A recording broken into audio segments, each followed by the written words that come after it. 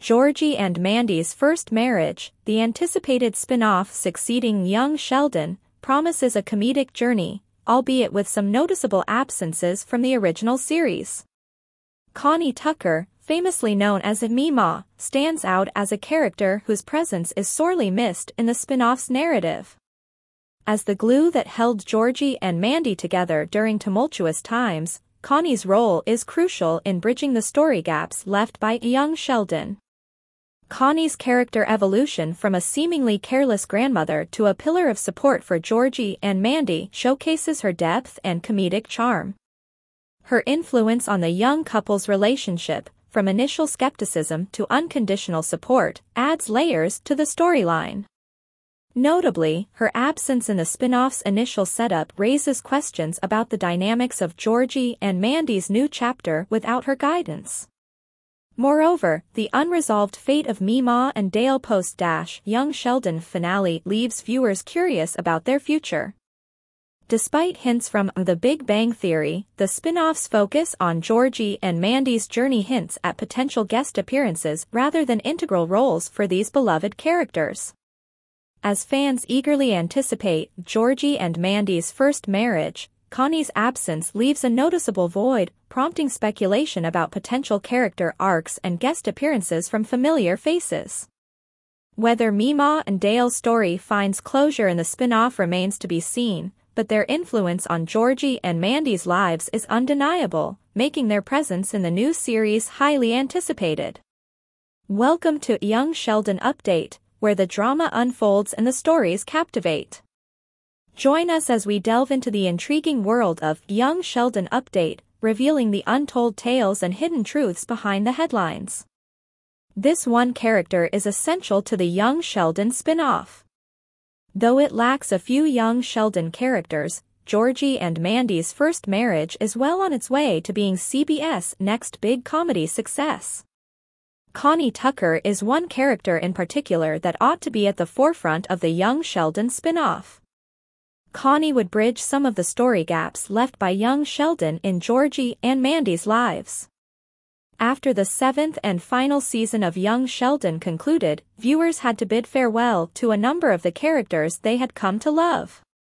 The Coopers' family dynamic would never be the same when George Cooper passed away and Sheldon Cooper moved to California to pursue doctorate studies. Connie Tucker is another character who will be much missed if she doesn't make a reappearance for the spin-off Georgie and Mandy's First Marriage. In the first season, Connie, also known as Meemaw, was intended as the Cooper children's rather careless grandmother. Nevertheless, young Sheldon transformed her into the funniest and most genuine character on the show. At the end of the day, she always had her family's best interests in mind, even though she occasionally expressed brutal honesty. Georgie Cooper's then-girlfriend Mandy McAllister was quick to chastise him for getting her pregnant, but she also assisted him and Mandy in getting ready for their kid.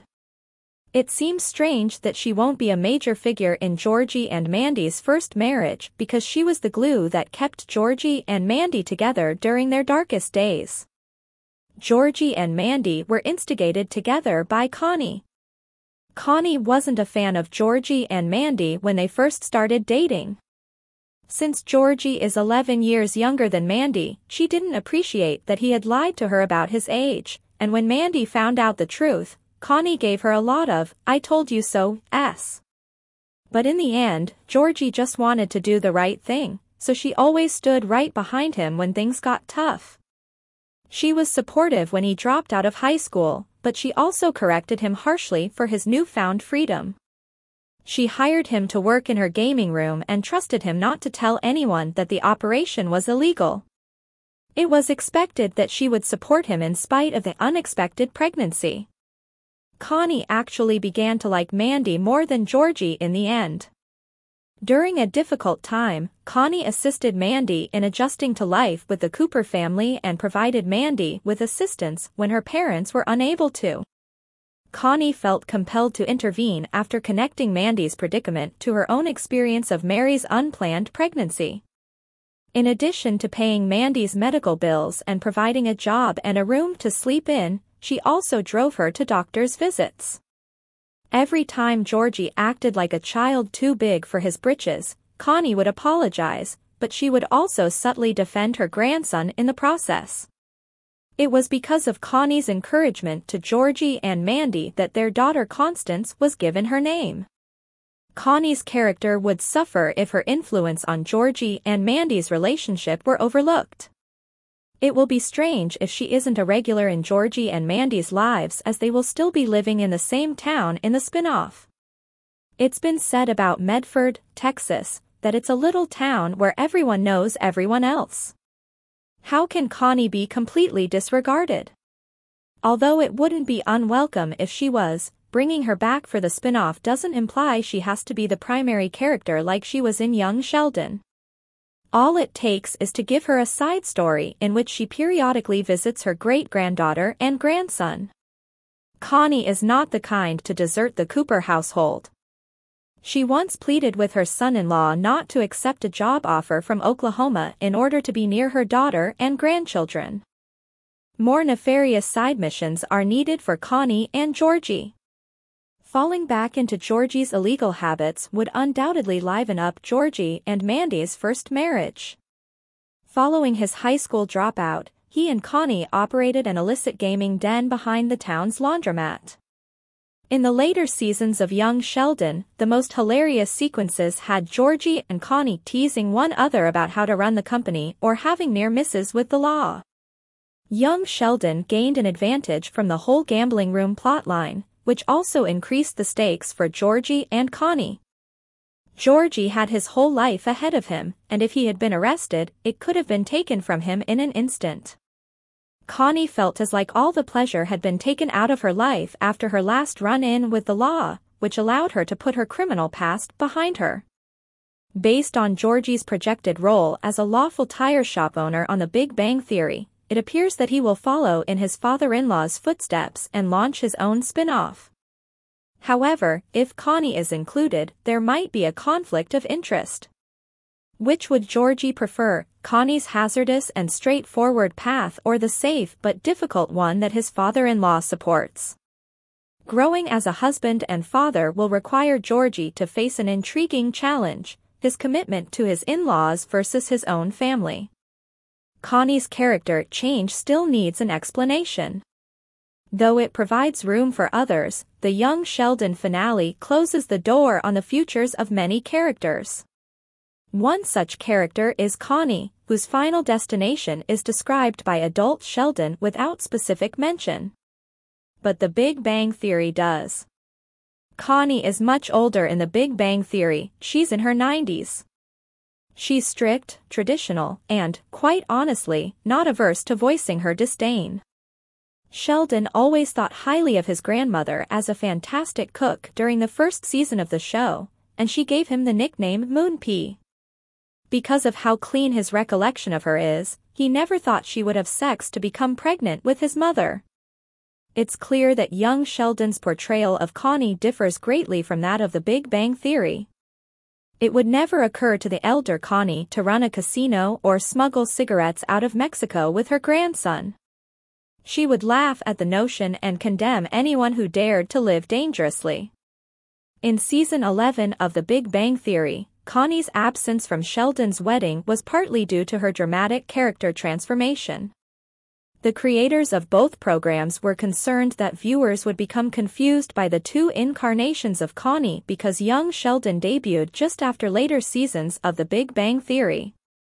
As the last season of Young Sheldon approached, fans anticipated that the show's conclusion would explain, if nothing else, why Connie abandoned her spirit. Even if she could do that by losing her house, becoming reliant on Dale, and getting incarcerated, her mediocre resolution wasn't fulfilling enough. Despite Young Sheldon's great ratings, Annie Potts, who plays Connie, has been outspokenly unhappy of the finale. Presumably, it wouldn't be hard to resurrect her as the lively grandmother who doesn't mind taking on a big wager. If Georgie and Mandy's first marriage continued her story, it would provide insight into how Connie became into a considerably harsher and more conventional grandma in Sheldon's childhood. Perhaps she had a falling out with Georgie over business matters, or perhaps her relationship with Dale had soured at some point. Alternatively, as the young Sheldon ending implies, Connie was unable to deal with her daughter's reliance on religion following George's passing. It's possible that Connie felt inadequate as a mother, but if she isn't brought back for Georgie and Mandy's first marriage, it's impossible to tell for sure. You can watch Young Sheldon on Netflix, Max, and Paramount+. It is anticipated that Georgie and Mandy's first marriage will debut on CBS in the fall of 2024. In Big Bang Theory, Meemaw and Dale's destiny after young Sheldon's demise was already hinted at. Meemaw and Dale's future is uncertain in the Young Sheldon finale as George's passing takes center stage. But as Connie mentioned during her appearance on The Big Bang Theory, Meemaw and Dale might be getting married after young Sheldon. The ideal sitcom to bring back Meemaw and will take young Sheldon's place is the spin-off Georgie and Mandy's First Marriage. Though The Big Bang Theory has alluded to Dale and Meemaw's future, the young Sheldon conclusion leaves their status undetermined. The first part of the season finale is dominated by George's passing and its aftermath, as the Cooper family struggles to come to terms with their father's untimely death. Though they may not have been blood relatives of Sheldon's father, Meemaw and Dale nevertheless felt a connection to the extended family, and each handled their loss in a different way. The family is fortunate to have the couple supporting them during the entire situation, with Mary being erratic and Georgie trying his hardest. Meemaw and Dale, however, have separate stories aside from their relationships to the core Cooper family. This is an example of how young Sheldon is branching out its storytelling by providing each of its main characters an own tale instead of only focusing on Sheldon. Although Connie's romantic life has always been a part of the backstory, she hasn't been in a committed relationship since her endearing but short-lived liaison with Dr. Sturgis. But young Sheldon decided to stick with Dale through the end of the show after reigniting their romance. It does not, however, provide any insight into what is ahead of them. The Young Sheldon finale's final half-hour is so focused on Sheldon's move to California that it is unable to properly send off the other characters due to screen time constraints. Not even the final goodbye to his family is depicted on TV for the child prodigy. The final detail concerning Meemaw and Dale that was disclosed was that they are still living together and there is no sign that this will change very soon. Nevertheless, when Meemaw paid Sheldon a visit in Pasadena for the first and last time, The Big Bang Theory hinted at what might come next for the marriage. This suggests that Connie and Dale will marry after young Sheldon. During her chat with Amy, June Squibb's Meemaw mentioned that she knew how to live with a stubborn, egotistical man. Then you're wrong, 'cause that was my husband. This suggests that Connie and Dale will marry after young Sheldon. Granted that Meemaw was previously married, it would seem unlikely for her not to just simply name-drop Sheldon's pop-pop if she were referring to him. Tying the knot would also make her and Dale's lives easier since they are bound by law. In any case, they are already living with each other, and Meemaw once confesses that she loves him. Annie Potts has been vocal about her criticisms about young Sheldon's cancellation. It's worth noting that the franchise isn't totally going away with the end of the prequel, however, since Georgie and Mandy's spin-off titled Georgie and Mandy's First Marriage will take over its spot come the 2024 to 2025 TV season. Aside from its lead stars, no other young Sheldon core cast is confirmed to be involved, but Meemaw and Dale are best positioned to at least make a guest appearance. Both were very helpful to the couple when they first learned that they were unexpectedly pregnant. Meemaw even opened up her house for Mandy after she was kicked out by her parents, not to mention that baby Cece is named after Georgie's maternal grandmother. It would be odd not to acknowledge that in Georgie and Mandy's First Marriage, since it will also be set in Medford, and take place just a couple of months after the events of young Sheldon. For more of the latest updates and behind-the-scenes secrets from Young Sheldon Update, make sure to hit subscribe and ring that bell. Stay in the know with every new release.